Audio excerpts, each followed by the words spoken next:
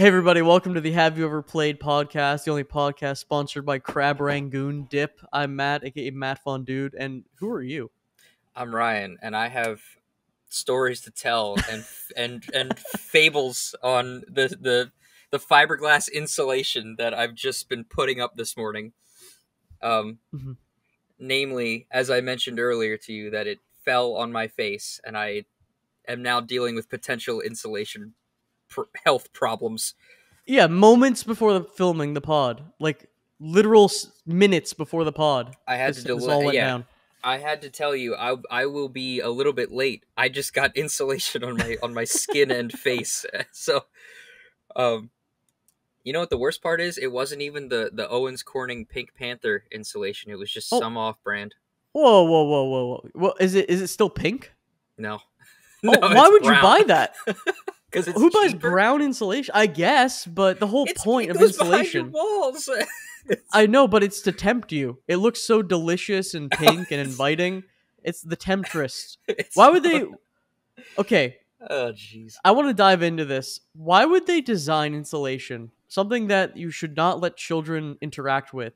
Something that we both discussed that as children, many adult figures in our lives were telling us that if you touch insulation, you instantly die. Yes, Why I did they was. design it to be so inviting to So children? is Pink Panther Hanna-Barbera? Is that it's one of those old cartoon like figures, but whoever owns the rights to Pink Panther was like, I bet you they made the insulation pink because it was just the material they had for whatever reason, and somebody like Hanna-Barbera or whoever was just like, I got a golden advertising opportunity for you. And it stuck forever. Yes, and they're like, and then I bet it was at that point like, oh well, now we can make it in other colors than pink. They're like, nope, brand recognition. It needs to be the Pink Panther like special cartoon insulation, children's character insulation. Yeah, it looks like edible for children. It should slap a label on it that says, "Children, please eat this. Suck it down like a Nintendo Switch cartridge." They should just go like they should double down on insulation branding and just like be like, this is all right. We have the Coco Melon sponsored insulation. Like they're targeting them younger and younger. They have insulation that's like flavored, like Mr. Sketch markers. Oh It's like god. scented insulation. Ooh, it smells like an orange peel and glass. It smells like Mm. iron and orange peel. Oh my gosh. And what kids would do with those markers in elementary school? I mean, you know, they when they would sniff them, they would like they were trying to like feel something when they would sniff that. Like We've like talked. I think we've talked about Mr. Sketch scented markers every single time you've been on the podcast. I'm getting deja vu. I genuinely think that has happened every time. I don't remember talking about. I Is that what they swear were we've called, talked Mr. about Sketch? this. It's like Mr. Sketch, I think. They still sell them. I'm looking it up. Live auditing on the pod. Mr. Sketch markers. Yes. Scent it.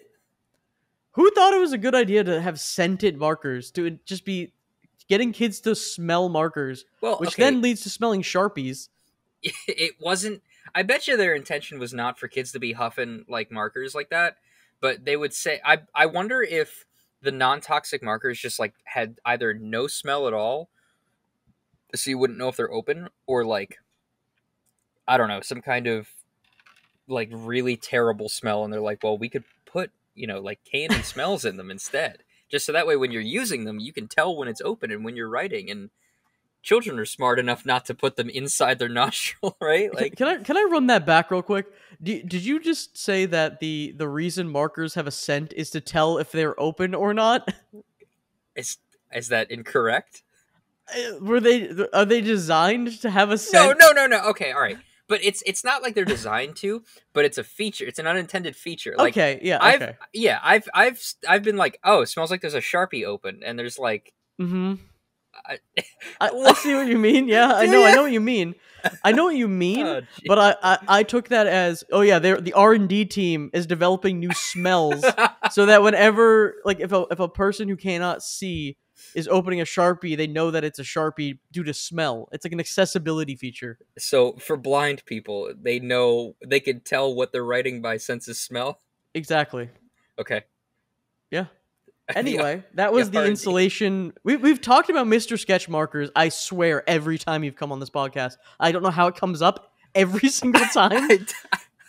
I just have that Mr. Sketch marker energy. That's so strange that it just whatever. Anyway, we have to move on from this is a video game kind of podcast, and I think we need to talk about some of the topics at hand. Okay. And one We've of the built our topics frame. We've we've built our built the frame here. frame. We need to fill it with some kind of thermal barrier to actually make this podcast have some substance. You could say And that gaming talk is the insulation of this podcast. the Pink Panther installation, indeed. Yes. That's the transition. There we go. And do you know what else has insulation? Elden Ring. No, it makes no sense. Elden Ring, Shadow of the Erdtree. You know what else has installation in that you have to download it for 3 hours? There you go. You're right. I'm glad someone can carry these transitions. They get better as the podcast goes on, I've been told. But yeah, Elden Ring, Shadow of the Erdtree DLC. I just want to mention this game briefly because I haven't played too much of the DLC. Now, Ryan, we talked before the podcast. You have not had that much experience with Elden Ring in general. I've played like 5 to 10 hours of it. Really, really enjoyed everything I played of it. Thought, man, this game's great. I understand why it won all the awards, and I missed out on this when it came out because I played it like earlier this year, late last year ish. And then I put it down and just said, God, that was a really fun game. I should play it again sometime. And I don't really have a reason for not playing it. I just didn't. I don't know. I think you can always go back at some point and play it. I'm kind of feeling the same way that you felt and bouncing off the game toward the DLC a little bit. I really enjoyed the base game and played through it and did a lot of side quests and a lot of content. So much so that I feel like I kind of am done with Elden Ring, but I bought the DLC and I've played maybe an hour of the DLC. I haven't encountered any boss fights yet, but I am running into some of the issues people are having with the DLC currently. One thing being the performance of Elden Ring in general is kind of an issue. I didn't really have a problem with it before. I have upgraded my graphics card since originally playing Elden Ring, and it appears there's no DLSS options, and there's 60 frames a second cap in the game. So you're basically running around at 60 or less the whole game, and there's a lot of frame drops and performance issues, which I'm kind of used to in Elden Ring at this point, but it really shouldn't be like that. It takes away some of the charm of these crazy open world areas, which look really nice, but you know, they're not optimized very well. Another thing people are noting that I've kind of run into is that the DLC feels like it's for super endgame characters, where the base enemies and some of the bigger like wandering field enemies have like 400,000 health, and it feels like you should probably be stronger than you've ever been in a Souls game to take on the DLC. But there is also items around the map that seem to only affect the DLC area, where if it's like using a upgrade for your Estus flask in the Dark Souls, but it makes it so the enemies take more damage in the DLC area. So I'm wondering if that will balance out the gameplay if you find all of those. But anyway, it feels like more Elden Ring. Yeah, with very little experience in the game, I think I'm qualified to say it'll definitely balance it out. I think that's yeah. I'm very familiar with the game balance. It's the insulation of the DLC. You could say that. Yeah, that's pretty much all I have to say about of the DLC so far. I haven't played that far into it. I think that it is more of Elden Ring, and I might have enjoyed it more when I played Elden Ring for the first time. I think if you go into it now and it's your first playthrough, it might be the best time for you to play it because it'll just feel like a part of the game. It just expands the main game. But having beaten the game months ago, coming back on my old characters, like, well, I'm returning to something I've already beaten, and I've always had that issue with Souls DLCs anyway. So, Well, at my current pace, doing maybe 5 to 10 hours every 6 months, I'll probably get to the DLC by like 2035, but well, I'll let you know. I'll let you know. yeah, when you come on the pod and you're talking about all the insulation that you're putting up because you got into it, it's like a hobby now for you. Yes. You're going around installing insulation for other people. I'm just a contractor, just a general contractor at this point. Mm. This whole insulation talk really reminds me of that Queen story that you wanted to tell. Well, before I get to that, I was gonna say, before we get off of Elden Ring, what I could do is next time I'm gonna be on this pod, I'll play another 5 to 10 hours of Elden Ring in advance, and I'll talk about my experience in those 5 to 10 hours, and then everybody will get my Elden Ring journey in piecemeal. It'll be like a 10-year saga of like somebody completing Elden Ring and having no time to do so. You joke about that, but there are several YouTube people that I watch or people who play games and stream them, and they treat Elden Ring like that, where they have probably still ongoing playthroughs from the release. And I get when you're streaming it, it's one thing, because when you're playing it by yourself, you can kind of binge a lot more hours. But if you're streaming hours and hours and hours of Elden Ring and you're actively talking to chat and you're actively talking the whole time, that's like crazy amount of time that you're just yelling and doing all these weird things. Wait a minute, I'm getting breaking news. I mentioned the Queen story as a joke because this was a long running. We actually forgot the story from a podcast. But Ryan is typing in the chat, I think I remember the Queen story. Okay, what is the Queen story? All right, so it wasn't a story about Queen because it was a story. Yes. All right, so the band Queen. Yes, it was a segue about you talking about. I remember we were having a discussion about the first songs we bought on iTunes. Okay, yep, and I bought the album of Queen. Yes, I remember that was what you said, and I remember when I got an iPod for the first time, I didn't have any iTunes gift cards. I was like, I don't know, when the iPod Nano, the latest iPod Nano had come out. And I got that. I was like in middle school or something. And my parents were saying like, hey, so if you want songs on this, go upstairs and look around through the CDs that we have if there's anything. And I was like, before I do that, there's one song that I really want on my iPod. And I had to convince them that it was worth the $1.99 to buy 5 minutes of music in The Final Countdown. That was Europe? Yes, by Europe.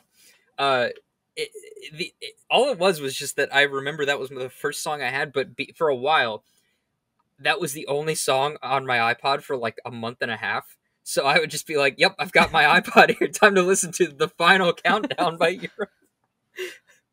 So the Queen story, the whole time, was actually about Europe. Yes, it was. Wow. But we've really put a bookmark on that chapter. That's not the phrase at all. It was so underwhelming. But I mean, the idea was just that it was it was just kind of an anecdote to add to what you had mentioned to me before, which was that your first iPod album was what? Oh, it wasn't my first iPod album. It was a mistaken album. So I wanted to buy probably just like We Will Rock You or We Are the Champions, one of the kid-friendly Queen songs. Yes. And I accidentally purchased the entire album. So it must have been something where the album, I think Fat Bottom Girls was on the album. What album is that? I don't know. I don't know Queen like that. I don't know Queen like that. I'm looking up the Fat Bottom Girls album. So it was the... why is this not as easy? Why is this not as easy to find? Did you get like Bicycle 2 on there? Like I think I did, yes. Regardless, I bought an album and I thought it was a song, but I ended up buying a full like $20 album or something. And what did you think? Did you think like, man, this song better be worth it? It was a misclick. It wasn't. I didn't actively want to. I was like, oh man, We Are the Champions. I mean, that's a $20 song. That's worth 20 for me. If I've ever That's heard a worth like song. 20 in 2008 dollars. Like That's like that's like $300. yeah, it's like that's like 4 of mom's credit card now. Like Yeah, but that was. Do you know what else you can use mom's credit card on? Let's get back on topics. Buying banana NFTs on Steam. all right. Let's talk about this one. Let's get this one Let's over get with. into it. So there is a rise of NFT adjacent games. Now, technically, Banana is not an NFT game. It is a game in which they made a bunch of PNGs of bananas and made them all marketplace items. Well, so there's a game on Steam called Banana. It is the number one played game on Steam as of this pod. It is a free game. It is created in Unity with two assets they paid for on the store. One of them is like a UI pack, and one of them is a Steam Marketplace integration app thing, Okay. plugin. So the entire game is every 3 to 12 hours, you click on the banana and you can get a marketplace item, which is like a trading card, basically. Mhm. And then you can sell it to some sucker online to try to make money. So it's basically like an NFT. Now, Yeah. I got all this information from a very wonderful video that sums everything up way better called Banana, the fourth most popular game on Steam. Please don't play this, by a YouTuber named Oh. Jaun, Jauwn, Okay. John? When you asked me if I watched that video earlier, I thought you meant the like promotional video on the Steam page for the banana game. No. I didn't know there Okay. was one. What does that look like? It looks like a yellow background with a Unity rendered banana on it. And there is a mouse cursor that moves throughout the screen and clicks on the banana a bunch of times and says, "At Discord generated bananas you could get." Like that's So I'm That's going to it. talk a little bit about some of the details from that video. Please go watch the original video if you want more information. It's really well done. But basically, the banana game is, you literally leave it open, and then you can sell all the bananas that you gain on the marketplace. And now most of the bananas are 3 cents, but some of the bananas are rare, and they might go for like $12 or something like that. Now, a lot of that pricing is probably based on this being a new thing and people are, suckers and buying it.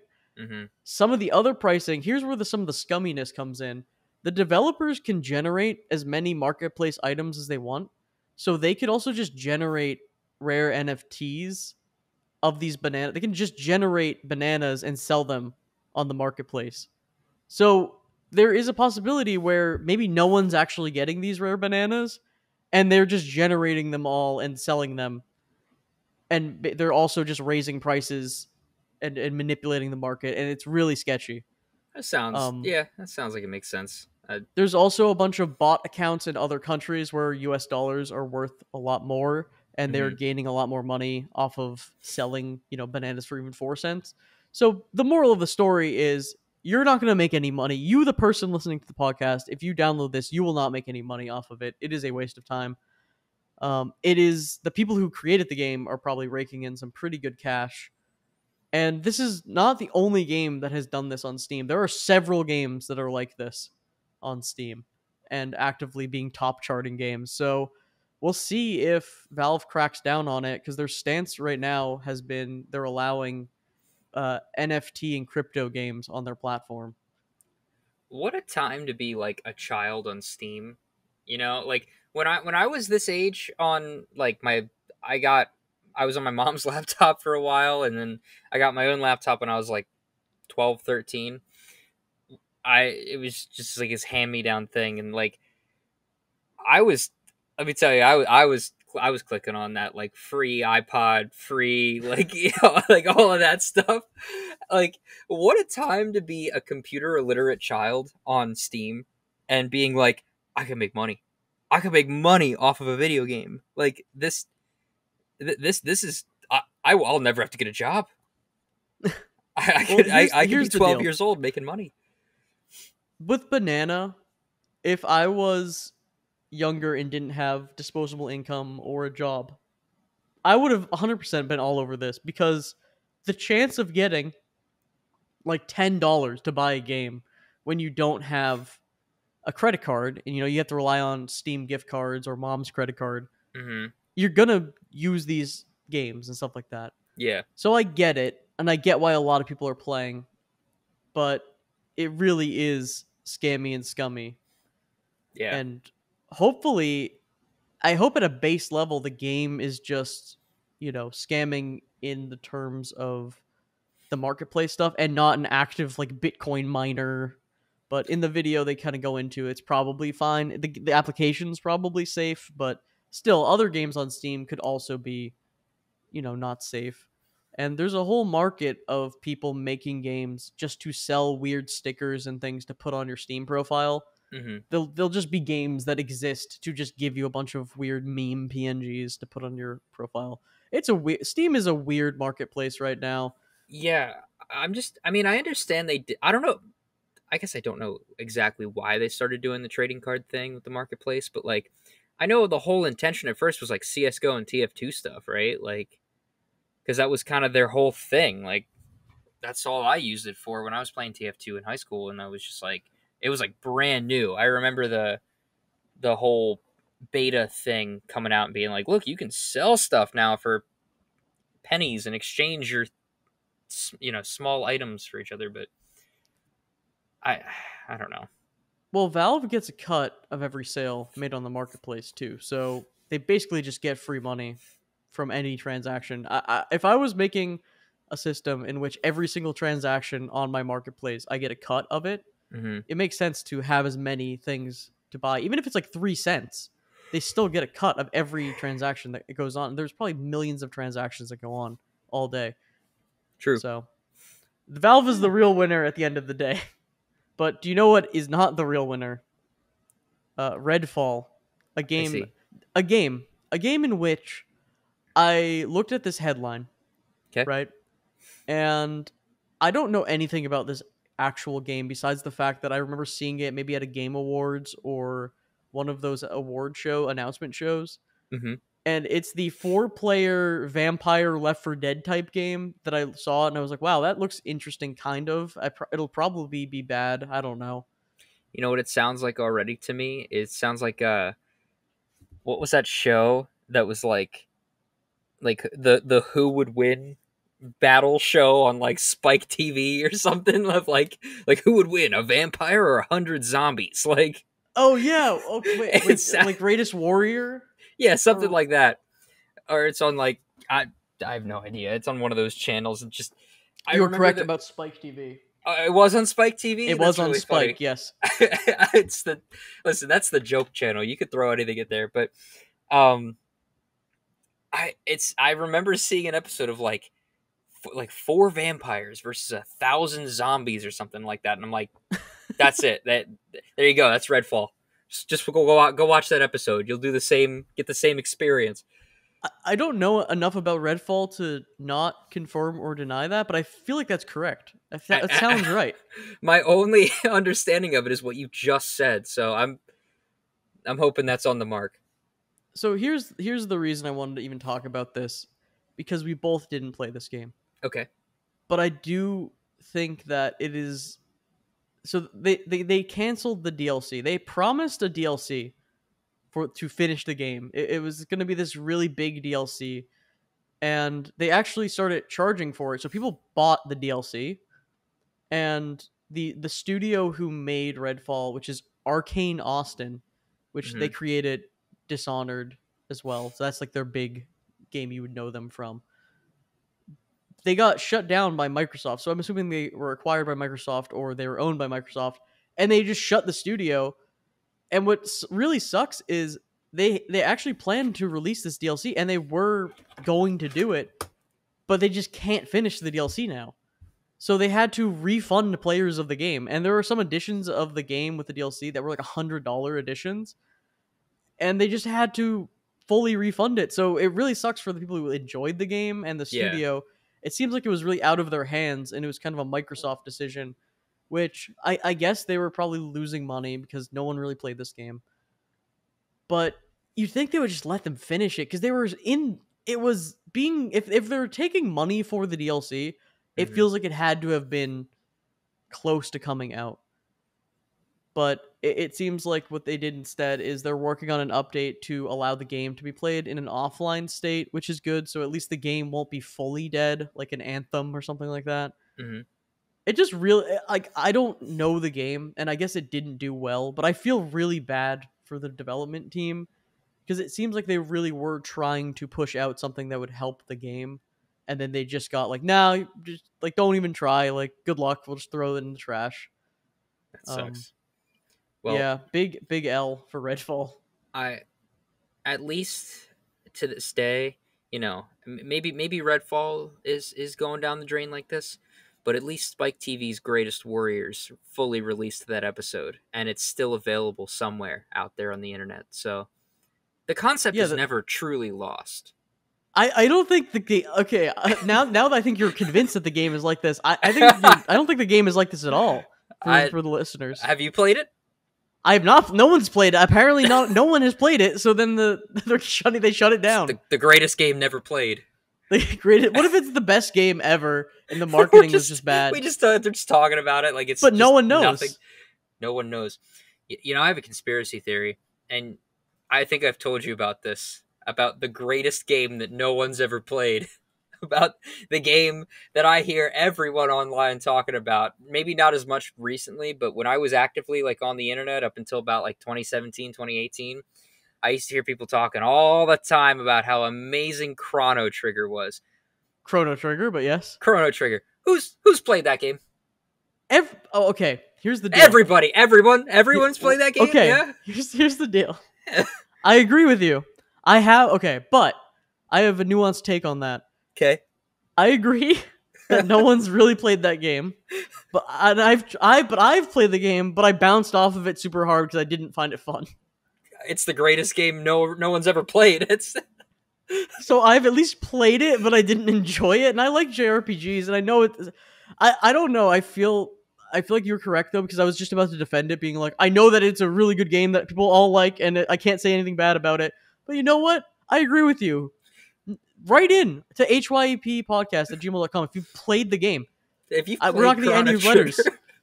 Chrono Trigger. Chrono Trigger. Sorry. If you've played this game on the DS, especially.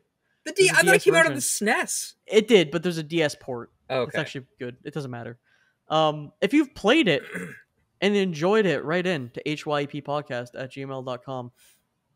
I do think you're kind of right though. Like, I don't think I personally know anyone who has fully beaten that game. You know what it was? My theory on it is that it was like one of the first JRPGs to really like get critically acclaimed in the US, at least in some capacity. I think it's probably just among one of the first of that type of series, and people were like, "Oh wow, that's really cool. If this is what a JRPG is, I love JRPGs." And then they just like construed that as like Chrono Trigger's the greatest game ever made. Like, and it's just someone discovering that they like the genre of JRPGs. Like, I've never played it. I couldn't tell you if it's the greatest game in the world. I just feel like I hear constant praise about this game, and I can't name anyone who's played and beaten that game. Well, it's not a traditional JRPG either. Like, the combat is different. So there's nothing quite like it.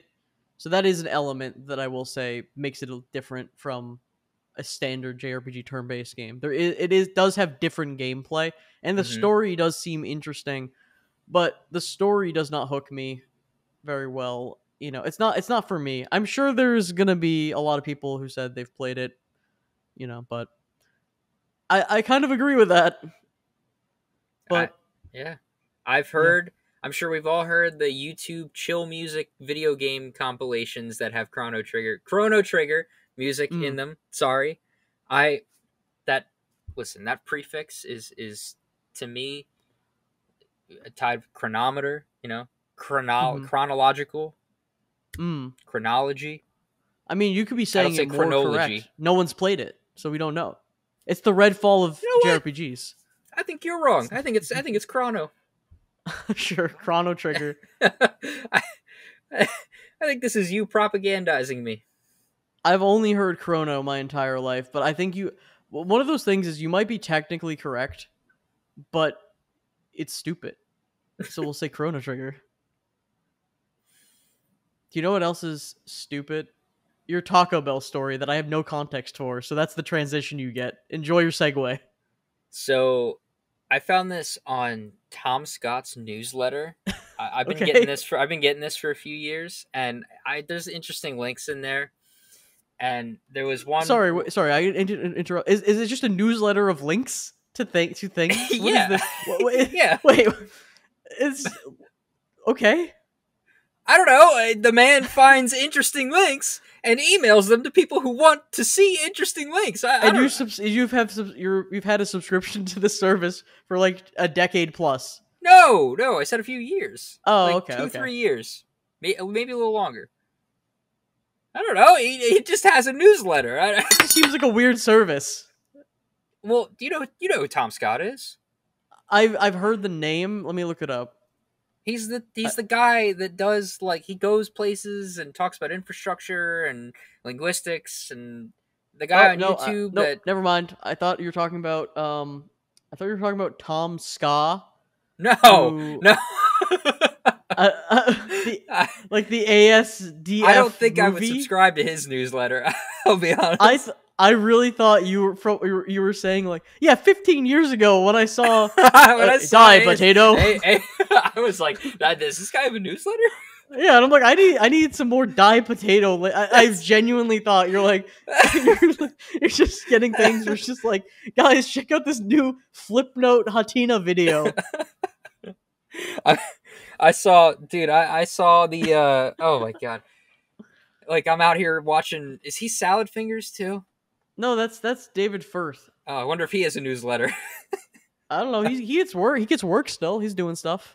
That's what I think. When I watch somebody who made an animation, I'm like, they got a newsletter? Sign me up. Sign me up. A newsletter of useful links? No, okay, so Tom Scott had this newsletter thing. He still has it. I still get it weekly. And it's just interesting links and interesting stories, and just, you're laughing at me. I see you. And I'm just like, what is this, weird? It's so frequent.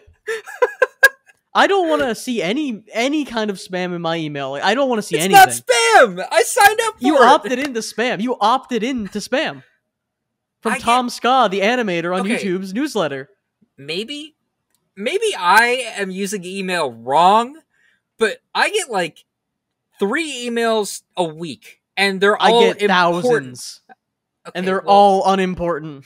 Okay, well, I have correctly filtered my email over years upon years, and don't sign my normal good email up for garbage like at stores. So I don't know, but anyway, I allow this man to send me links once a week for free. All right, I don't pay him. I'm surprised you don't pay for this service. It seems like such a good service. I would pay good money for this. You just said I signed up for spam. I have a service for you. I'm going to introduce a service where they send you links via the mail, and then you open up a letter, and it's a 8.5 by 11. No, it's handwritten links. On an 8.5 by 11 piece of paper. // I hope this finds you well. It's like an HTTP, but the H is like a really ornate square, like Elizabethan H. Spencerian script. HTTPS. It's like a monk scribe. www.duck.com/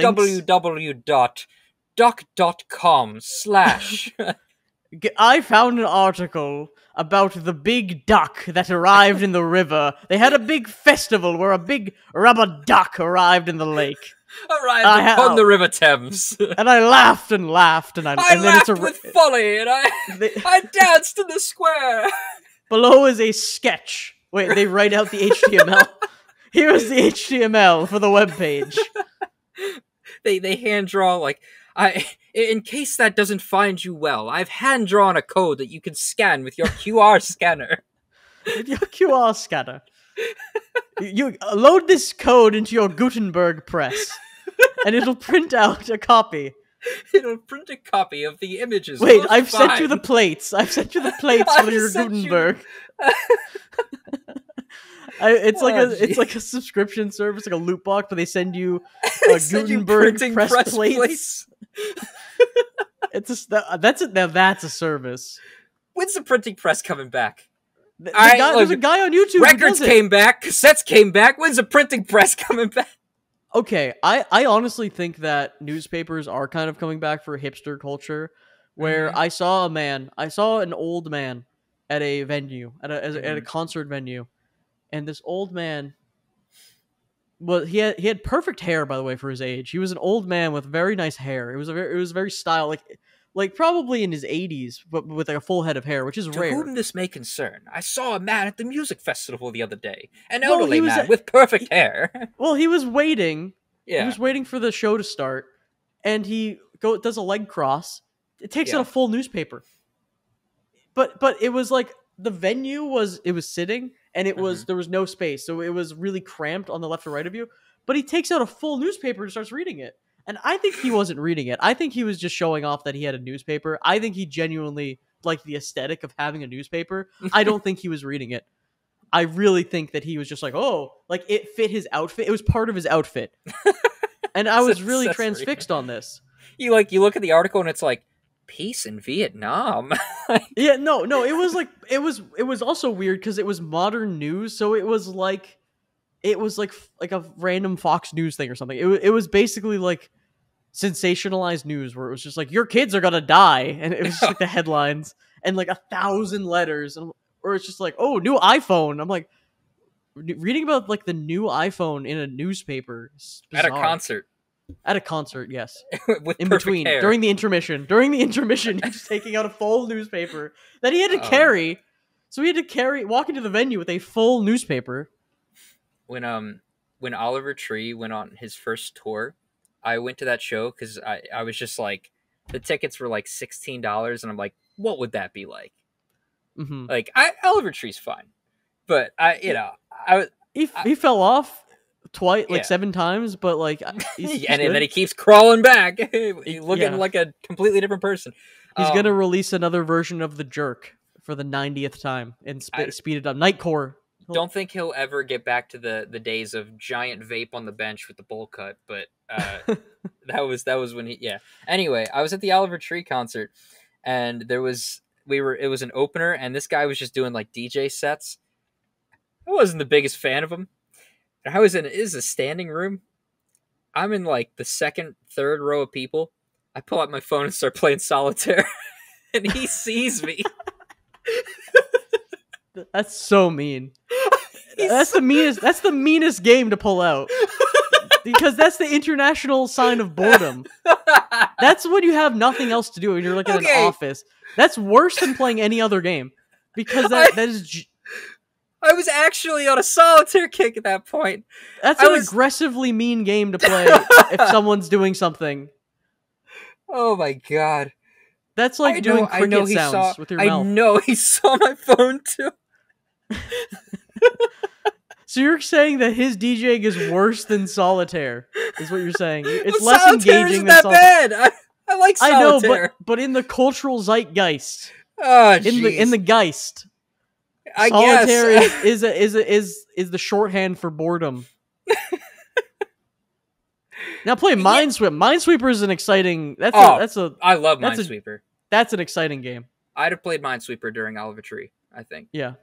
You know what's funny? He broke his leg on tour during that set, and he was in a wheelchair doing like wheelies and stuff. I feel like that kind of goes more with his character. It does. It absolutely does. Anyway, Taco Bell. Yes, the original topic. Let's get into it. All right. So I got this link in Tom Scott's newsletter that said an unusual heist has taken place at Taco Bell, and I'm like, all right, I'm clicking on that. What's a usual heist? Like beans. Someone's stealing a gordita. Beans.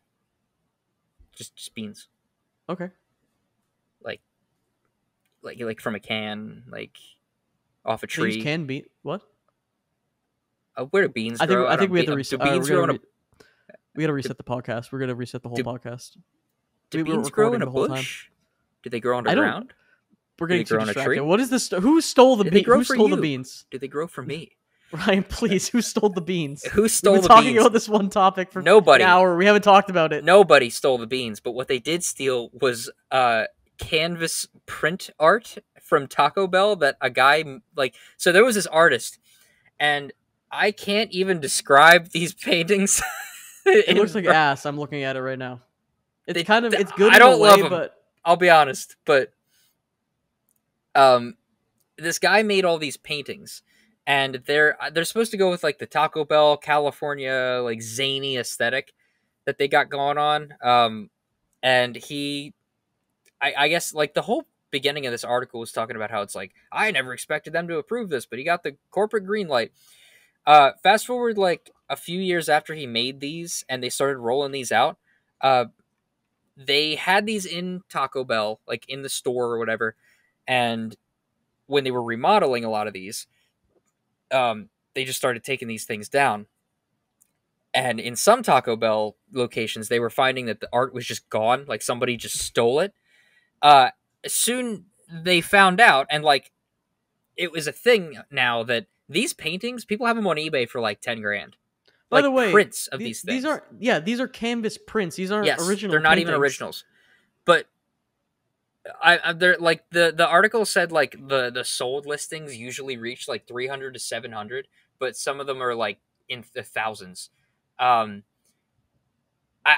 don't know why these are so beloved, but it got to the point that like people were like scoping out Taco Bell restaurants and like casing them to see if they had the prints, and like just like getting like employees to let them in after or something, and like, you know, literally doing like a heist, like being like, hey man, I'll slip you $20 if you let me like come in for 5 minutes real quick and take this painting, like that kind of thing. Like there was a there's a lot of them that people are saying like shift leads would like tell people like, don't take these, be on the lookout, people are trying to take these, and then they themselves would steal them. So they just didn't want people to like steal them. It's just ridiculous. Like these stupid prints from people are stealing Taco Bell art and selling it on eBay. I love the pull quote in this article, which I think, I'm not a type person, I guess, but I don't know if this quote is using the correct quotations, because it's not using quotation marks. It's using just the singular quote mark, which I don't know what that particularly means, but I think they're not using it correctly. But in giant bold text, it says, I never expected this to happen. Giant text. I never expected this to happen. What a quote. I'm really nervous about this. There's so many quotes. Oh my god. Deep in the trenches of Reddit, there are threads where people are selling the bootleg art. What the hell? Oh my god. Yeah. I've never been inside of a Taco Bell. Really? I've only been to drive-throughs. There's only one local Bell to me, and it's like kind of out of the way. I've never entered a Taco Bell in my entire life. I've just now realized that. Okay, so I know in our landscape, you look a bit foolish to defend fast food establishments these days. But I'll be honest. I'm a Taco Bell fan. You're big on the Bell. I'm big on the Bell. I'll say it. You live Moss. I do live Moss, but I don't eat beef. So any complaints I've heard about Taco Bell has to do with their beef. I sub everything for just refried beans. That kind of goes hard. I have a completely like vegetarian Taco Bell experience. I'm not a vegetarian myself, but I'm not eating any meat from there. I think it's really good.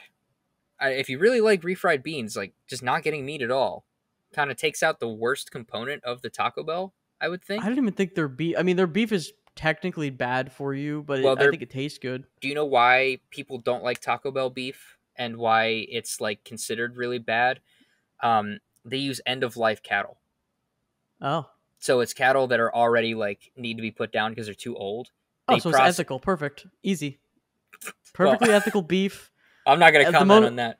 I love beef. I mean, the beef industry is the most ethical industry. It is. I don't even want to touch this. Yeah, hit me with that old beef. It's that mature beef, experienced beef. Taco Bell beef is very mature. But I don't know.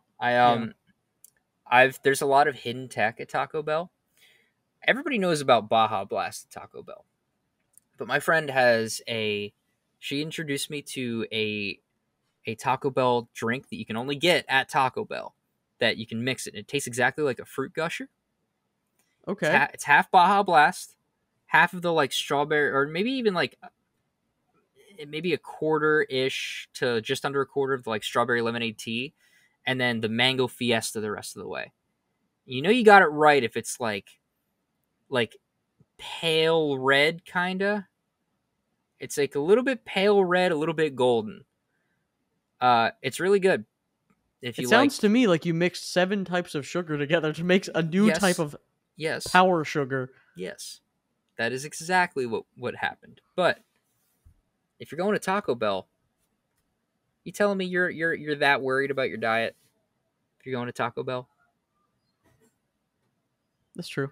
But I mean, you're throwing in some sort of soda element. You're throwing in some sort of Coca-Cola freestyle machine, potion making 10 flavors. You know, that is. When I go to Taco Bell, I'm not thinking about flavor. I'm thinking about how much gorditas I can gorge down my gullet. You know what I'm saying? Well, okay, me too. But speaking of Taco Bell as well, not to continue plugging Taco Bell, there's a secret item you can get right now, and it's a crunch wrap, but instead of a hard tortilla like crunch wrap thing inside, it's a giant Cheez-It. That sounds awesome. It's only on the mobile app. I haven't had it. What do they call it? I don't know. My cheese rat, dude. My cheese wrap, cheese rat. Cheese rat. My friend talks about it every time we bring up getting food. He's like, dude, if we go to Taco Bell, they have a giant crunch wrap. They got a giant Cheez-It, the crunch wrap. What a weird snack item. I don't know. I haven't had it. I want to try it, but I thought the Cheez-It was like the white collar cheese snack, because you got the goldfish for the kids, you got the cheese nips for the blue collar, the working man cheese nips, and then Cheez-It, especially Cheez-It extra toasty. That's for the 1%. That's the elite. I don't know about that. I think so. I think that's probably how that works. Are you telling me a Cheez-It's not a working man snack? That the cheese nip is for the working man. I've never had a cheese nip. It is the blue collar Cheez-It. Where do you find them? Certainly not at Aldi. They're on the bottom shelf underneath the Cheez-Its. I actually was a Nips guy myself. All right. They had fun character shapes like SpongeBob. I'm a frugal shopper myself. All right, if there's cheaper Cheez-Its, I'm probably gonna look at them. They don't taste like Cheez-It. They taste like more like goldfish. That's the thing. See. They are more aimed toward children, so they taste more children. They suit a children's palate. They suit a child's palate. Yes, a Cheez-It is a refined sharp cheddar palate. I still think you're putting too much importance on the Cheez-It. I mean, it's a Taco Bell. Well, try a nip. I'm saying in the world of cheese-based cracker snacks, try a nip, and then you'll understand what I'm saying. So you want to talk about refined snacks? I'm thinking pita chips and hummus. That's a refined snack right there. Oh, actually, how about the Rockefeller snack of the cheese snacks? Those like freeze-dried actual pieces of cheese, like the wisps, that cost like $7,000. Have you seen those? No. It's just a piece of cheese. Like it's you know, like how when you cook like a grilled cheese or something, or like imagine like just putting a Kraft single on a stovetop and what that looks like, how it just hardens. On a hot stovetop? Yeah, they starts scrape melting it off onto the burner? Yeah, like, they scrape it off and they put it into a bag. And it's like a keto snack. That's what they are. And they're like greasy, but they're healthy or healthier, I guess. So wait, I thought you were making a joke, but no, you really mean look up cheese wisp. Throw a Kraft single onto a hot stovetop burner. Look up what they look like. Cheese wisps. Had them. Yeah, look them up. It's literally what you get. It's the residue of cheese. Oh, it's spelled wisps with an H. Wisps. I guess wisps. Cheese wisps. I got a good picture for you that demonstrates what I'm talking about from wholesomeyummy.com or wholesomeyum.com. I'm actually not seeing. No, here you go. That see? Whoa. Is that not exactly what I described? No, that is exactly what you described, but that looks. Oh god, this one's disgusting looking. It's too yellow. It's way too yellow. Here's a nice tryptophobia picture of it. That looks disgusting. I actually can't view this. According to Microsoft Edge, because that's the only thing this podcasting app works in. https://handwritten www.allrecipes.com is not available right now. I have an HTTP error 400. Don't worry, every single image of these all looks the same, so I'll send you another one.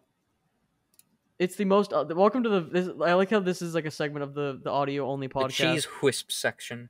Look up cheese wisps. People listening to the pod, they're disgusting looking. I've had them. They're not very good either. Okay, this one.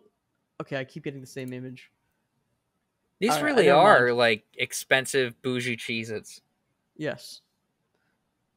Anyway, I don't remember. I was gonna talk about something else and I completely forget. I'm skipping the entire Nintendo news this week.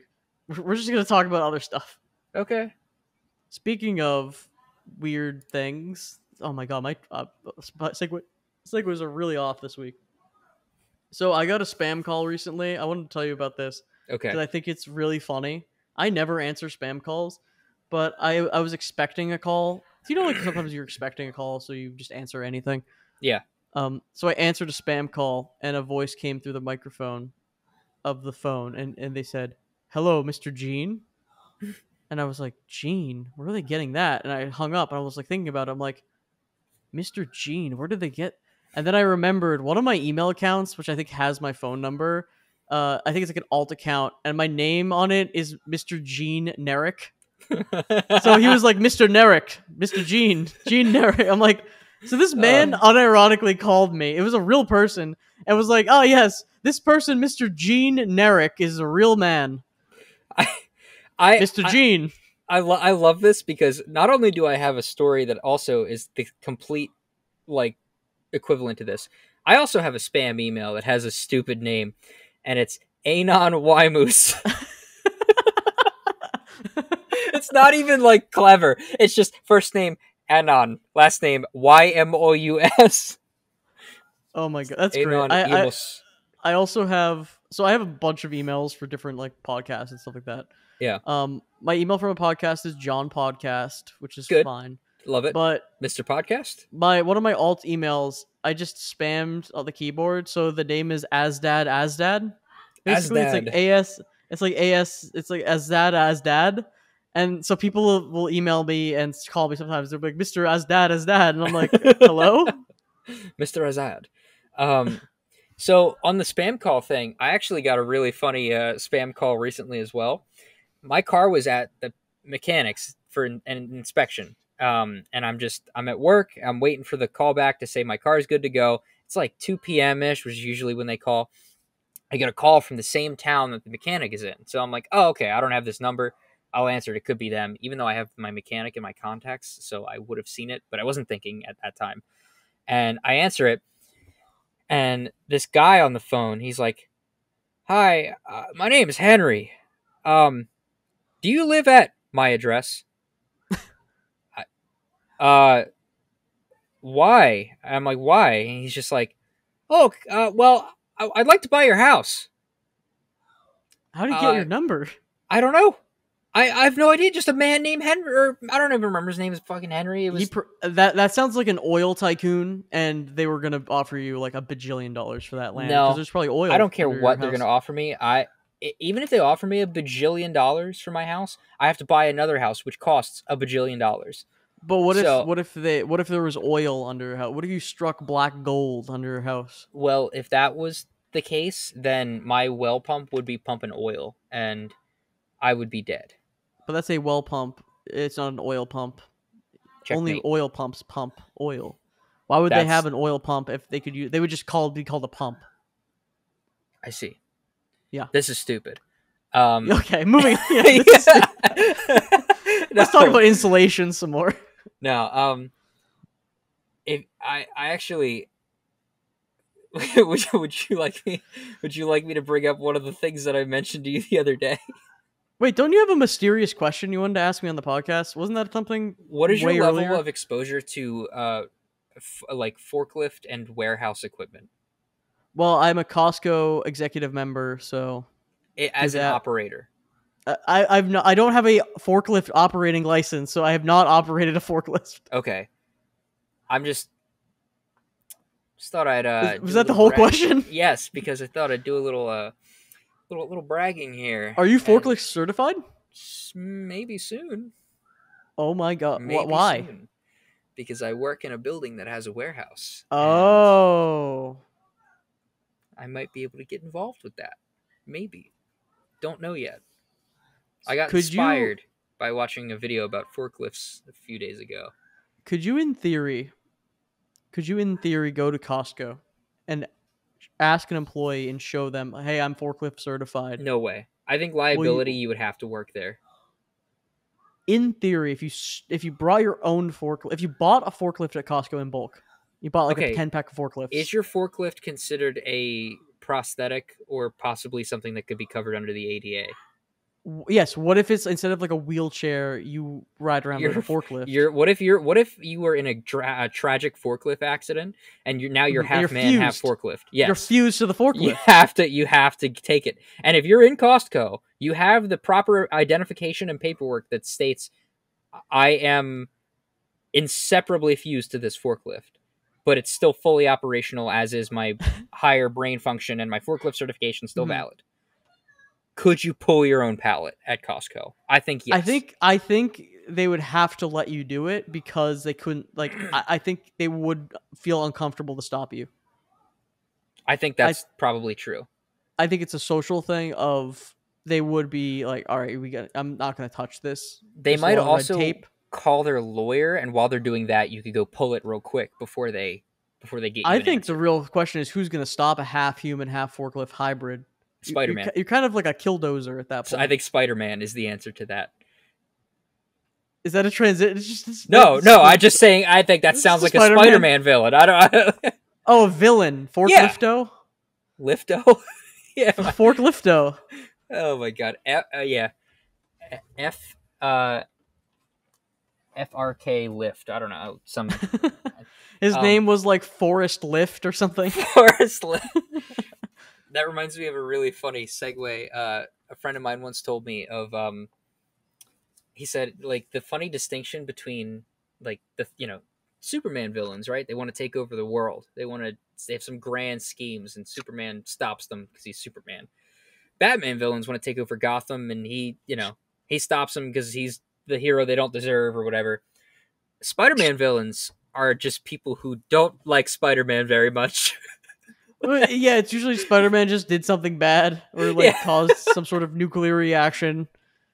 A lot of them are just scientists who made a mistake and have like brain damage now. They're all people who just don't like Spider-Man very much. That's very true. Wait, I'm trying to think. I'm going through the repertoire now. No, yeah, a lot of Well, there's some of them are like who enjoy crime and they don't like Spider-Man because as an inherent human trait enjoys crime. Like when he was Sim. What's funny is I haven't gotten into the Flash at all, but I'm aware that the Flash apparently has funny villains in which all the Flash villains are just mentally ill people, and they don't really cause. If you watch clips from like the Flash show, it's usually the Flash just showing up and being like, hello, villain. And he's like, I'm the seismic man. And then the Flash is like, let me take you to the homeless shelter. And they're like, okay. And that's like, no, trust me. I'll take you there real quick. I'm not even exaggerating. There are several clips in which the Flash is taking people to the like shelters. He is helping villains on Christmas spread cheer to the children. There is like a brain. I think it's like the Brainiac or something. There is like a gorilla looking brain man who is like super smart and evil. But there's an episode in which the Flash is like, it's Christmas, and then convinces the gorilla man to like give a child a gift, and then the gorilla man guy is like in prison. He like willingly goes to prison, and then the Flash like gives him a Christmas present, and then the gorilla man like cries for being so compliant. Here's a Christmas present.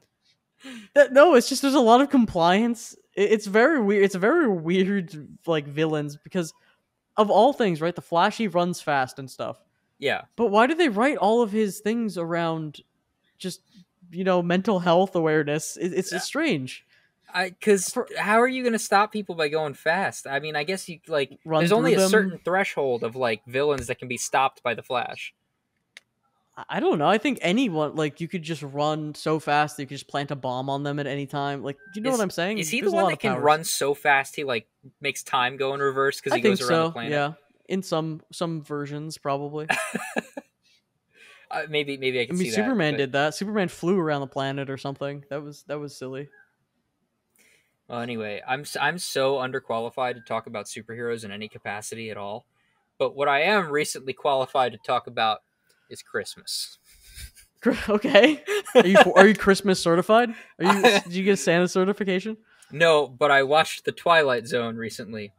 Okay. The 19 I told you about this a little bit. The 1959 1960 um Strange Things Happening series. That's all that Well, show yes, is. I don't know why you need to describe the Twilight Zone, but yes. Well, I don't know.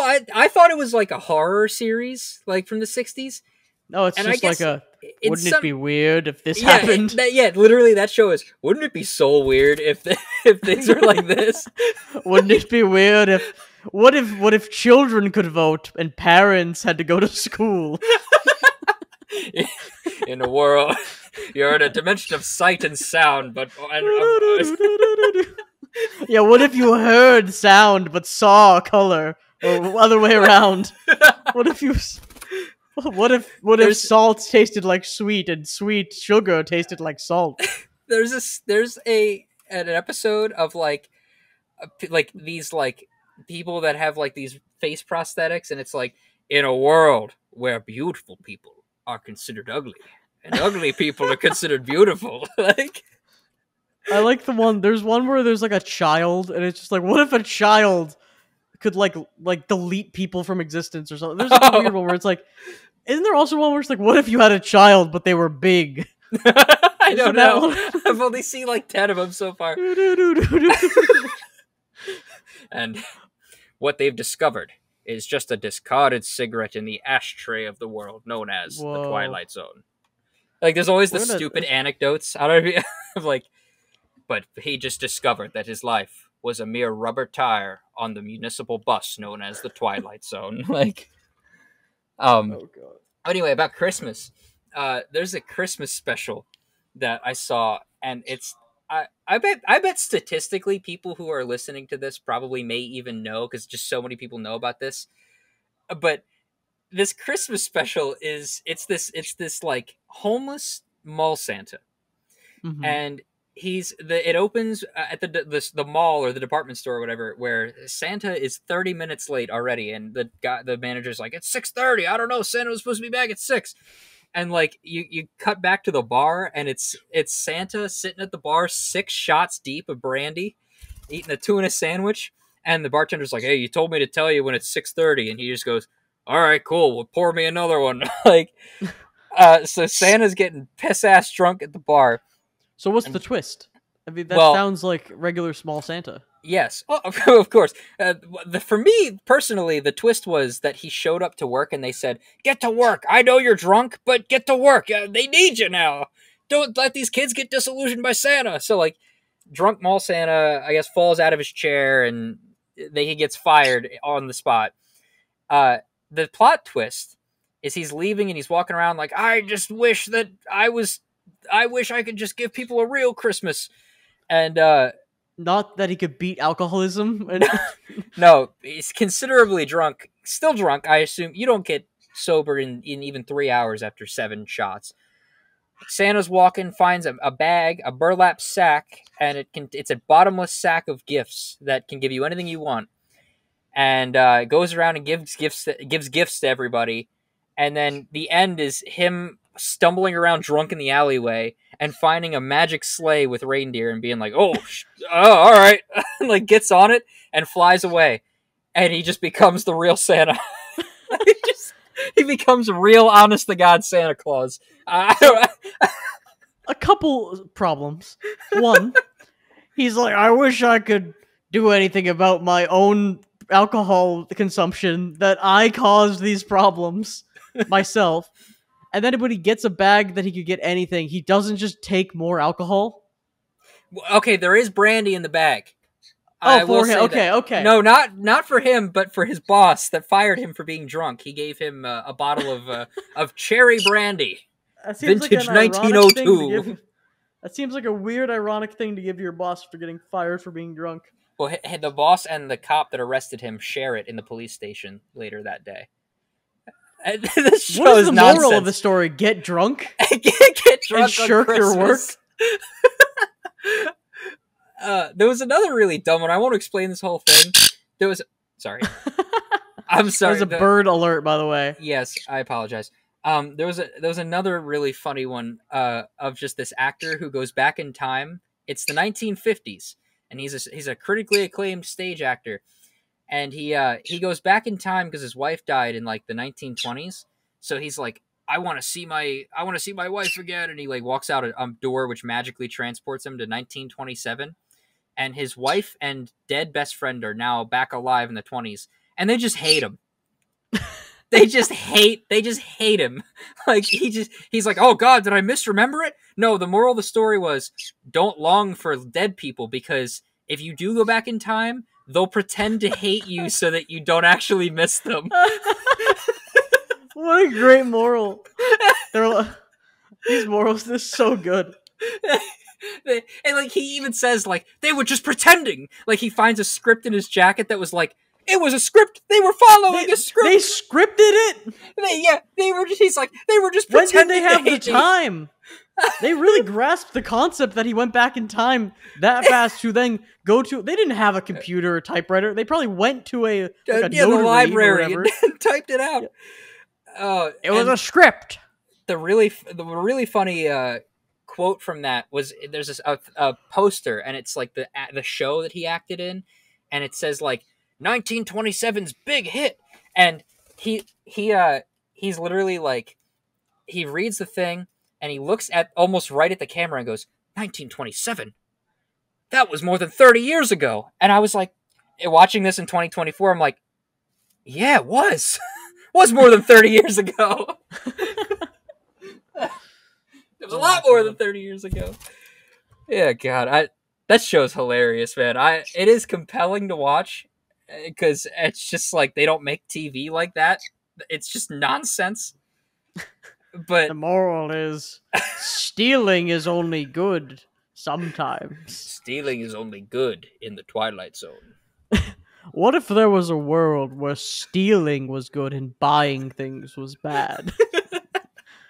That is like that could be an episode of that, though. Just like there was one where a mafia guy, like the mirror comes to life and tries to convince him not to kill a guy, and he's like, this is the last day of the beginning of your life, or first day of the rest of your life, or whatever. Like, don't do it. And then the moral of the story is that he was actually, all along, he was the evil version of himself in real life, and the mirror pulls him into the mirror world, and the good version of him walks out and traps him in the mirror, and he becomes a new man that day. He's now the good version of himself. The moral is, don't change. There's a good version of you trapped in a mirror dimension. The mirror version of you will come one day, and it will turn your life around. All right, I think we've podded enough. I think we should end it here. Okay.